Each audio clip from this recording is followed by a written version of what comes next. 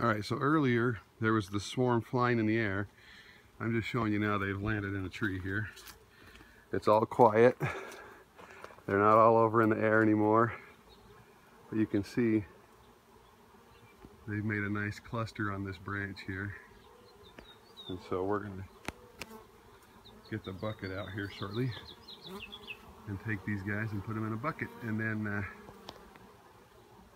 once we catch these guys in a bucket, or these girls I should say, I'm going to take them out of the bucket. I'm going to walk over here.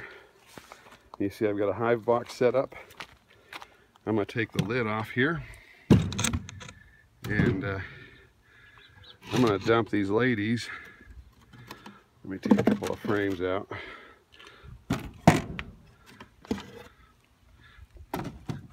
Alright, so I'll dump them right in the middle there. Once I've dumped them in, then I'll take those frames and put them back in. And then they'll start coming and going out of the entrance. And once they start figuring out that's home, all the rest of them that are flying around and things, they'll all come and join them, and they'll be nice trapped in the box. Not trapped, but they'll accept that as their home.